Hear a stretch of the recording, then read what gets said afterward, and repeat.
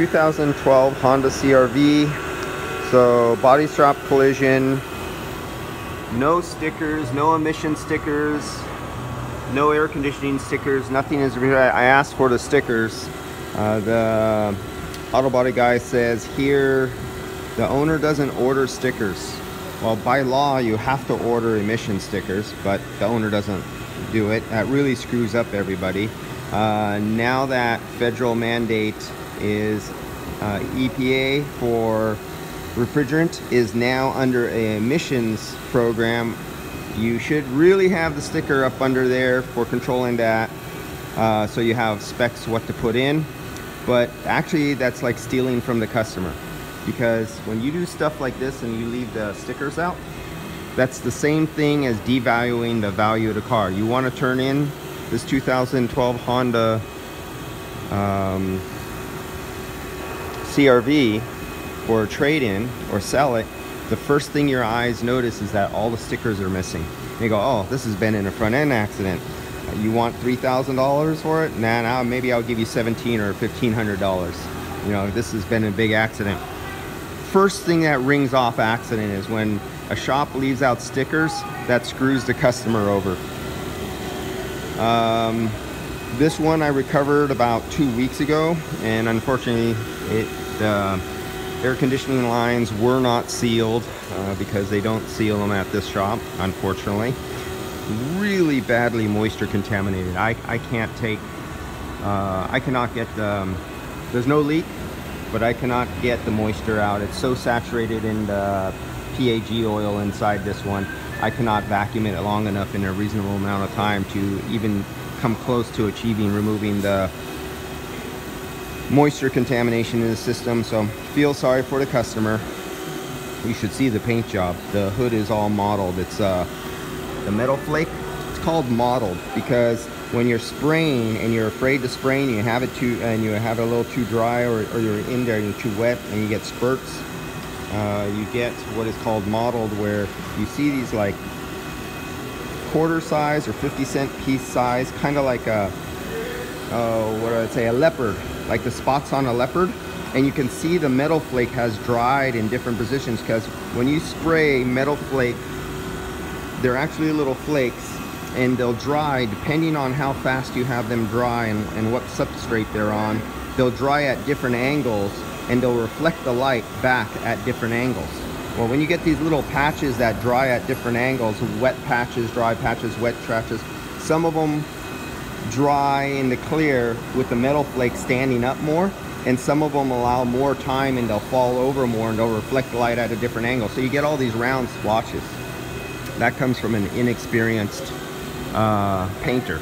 And unfortunately, they don't have two painters here. There's not a senior painter who can take over and come over and fix that. There is a way to fix it before you put the clear down. Now the only way to fix it is re-sand the hood down, respray the base, and re-clear it all over, which I know they're not going to do. Right off the bat, just walking up to this vehicle, you'd know it's been in a front-end accident just because of the paint job. Really poor quality aftermarket condenser. Okay, so here's the original equipment. The original equipment on this one, on this Honda, has 60 coolant passage tubes. 60 passages for the refrigerant to flow, and they have little fins. You've seen my videos where I've cut these open before to show you what the insides look like. On the aftermarket one that's in here, that one right there, that one has 54 cooling fins. So they cheated you out of 8 cooling tubes, not cooling fins, cooling tubes. Every one of these passages that go all the way from one side all the way to the other. So there's fewer. So they cheated you a little bit out of cooling passages. When you get all the way down to the sub condenser, so this is your primary condensing up here, but your subcooling part comes down here, right where you see that little mark right there. And there's 12 cooling passages coming through. On the aftermarket one, they only have 11. So they only cheated you out of 1 tube and fins worth of subcooling. But that's something. It won't make no difference on cool days, but on the very hottest day, every square inch of cooling surface you have is more for dissipating heat. So they cheated you out there. Then we get to the order of the fins themselves. On these fins in 1 inch, there's 18 fins in 1 inch. In this aftermarket one in here, when holding up the ruler, this one is 14 inches. So you get 14 fins, cooling fins, for 1 inch of length. This one is 18 fins. So they cheated you on fins. If you stretch these fins out along this whole length for 14 to 18 fins, you would see how much less aluminum there is, material. They have to pay for material. So and they get to save by leaving out. So say the difference between 14 and 18, say if I stretch this out right now, it would be about 12 feet long. But because they have 4 feet or 14 fins per inch, I'm just giving you an example. Instead of saying 12 feet long, it might be 9 feet long.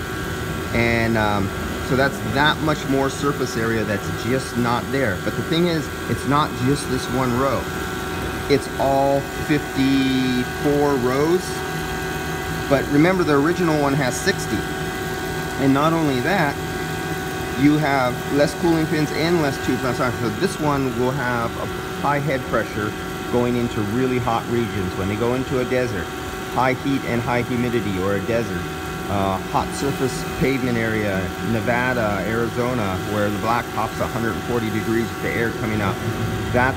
These things will suffer greatly when they get into the 90 plus temperature, and you'll see that on your gauges because you'll have a really high tide. But when I fill it up here in San Francisco on this mild day of 66 degrees, you'll see no difference. There'll be no difference at all that you can measure. And this is the problem with aftermarket condenser compared with OEM condenser.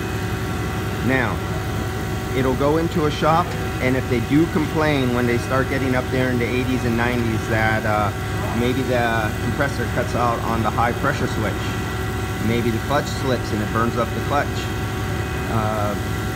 You know, basically it's just bad in for the life of the compressor all around, and the performance of the AC for the customer. So no, customer, by having an economy part, as the insurance company would call it, or cutting corners, you do not get equal or like quality for OEM to aftermarket condensers. There are a few aftermarket condensers, a couple of their line that do match, but that is very rare. So I'm gonna charge this one up and just feel sorry for the customer, and that's all I can do, because that's how this shop is. No stickers, cheapest. The hood is gonna go out the way it is because I know unfortunately the painter here cannot fix the problem, and I know the owner is incapable of doing it themselves. The owner can't do anything, can't do metal work, can't do painting, can't do parts replacement or anything. So this poor car is going to go out the way it is, and this poor customer gets the little screw over. This is sad. I see these out on the road all the time. I always feel sorry when some family member or friend of a family member brings me a car to look at after they got it, unfortunately. That's when I find all the problems, when they came from shops like this. And yeah, so one of those things. Just be wary when you guys are in mechanical shops or an air conditioning radiator shop and you're trying to diagnose why you have such a high head pressure and you're in a really hot climate. Look for body shop evidence, and then look at the condenser. Ask the customer if they have the original sheet from the body shop, and look down and see if the condenser was replaced. Or sometimes you can easily tell by looking at them, especially if they have an aftermarket sticker on them. And if they have an aftermarket sticker, you know it's been replaced. And if you can't diagnose anything else causing that high head pressure, just say, hey, switch out the compressor. And if it's something still under warranty, or there's one of the shops that have an insurance company say, we give all our customers a lifetime warranty, try to hit up the insurance company and say, hey dude, you guys recommended this piece of shit. And the insurance company will try to point to the body shop, well, it's the body shop who bought it. But no, it's the insurance company who told the body shop not to use the OEM, so it forces the body shop to buy aftermarket. So it's not the body shop's fault. The body shop would like to sell a slightly more expensive unit, because they make a smaller percentage more on selling the right part that's OEM quality than they do a cheaper part. Manufacturer of this condenser is, let's see who we got here. Oh, that culprit. Okay, that's the compressor, the condenser, that's the part number. And no, don't stick this on your car if you have one of these Honda CRVs. Alright, see you guys later. There's no way in hell I'm gonna pull this system. This is so poorly moisture contaminated. No way. Alright guys, see you later. Poor customer.